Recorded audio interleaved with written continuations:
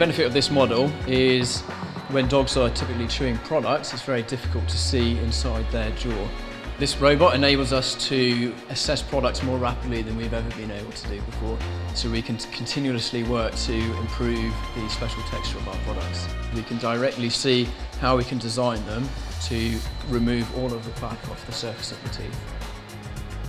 The chewing robot obviously would be a very valuable tool in developing chewing products like Dentasticks. The problem is that a full clinical trial is a very involved and expensive process, and once you've got those results, the product is pretty well at its final stages.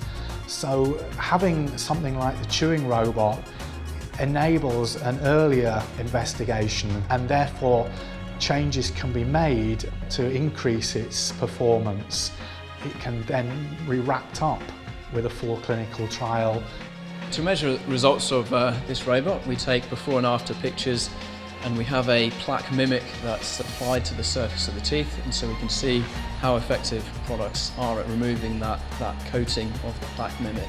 So taking a photo before and after the product's been chewed, we can then digitally see how much of that mimic has been removed. For me, this robot has been really beneficial for us to see just how visible the effects of our products like Dentasticks are.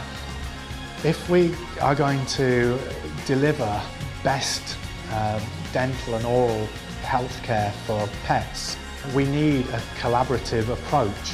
Having the tools and the products to help with home care is part of that mix as well, and that needs to then integrate with the vet practice who are doing dental checks and dental treatment at time intervals that's necessary to make the home care more effective.